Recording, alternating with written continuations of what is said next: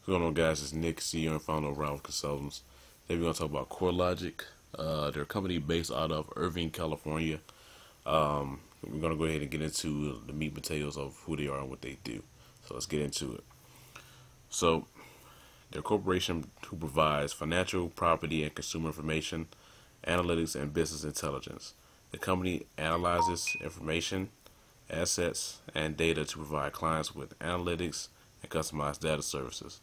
The company also develops proprietary research and tracks current and historical trends in a number of categories, including consumer credit, capital markets, real estate, fraud, regulatory compliance, natural hazards, and business projections.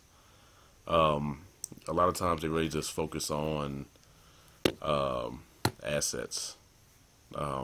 Since we're dealing with credit and assets, really what you want to worry about. Mortgages, mortgage lenders, that's really who they deal with on that end.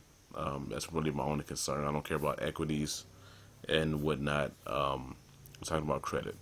So, even on a site, you see property taxes, current value, different things like that. They really deal with the real estate market and housing market, different analytics, dealing with that.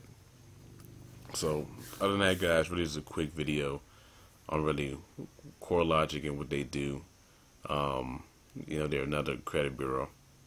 So it is collecting data on real estate information, the housing market, etc. I just really wanted to show you guys who they were. I don't see people talking about these guys either.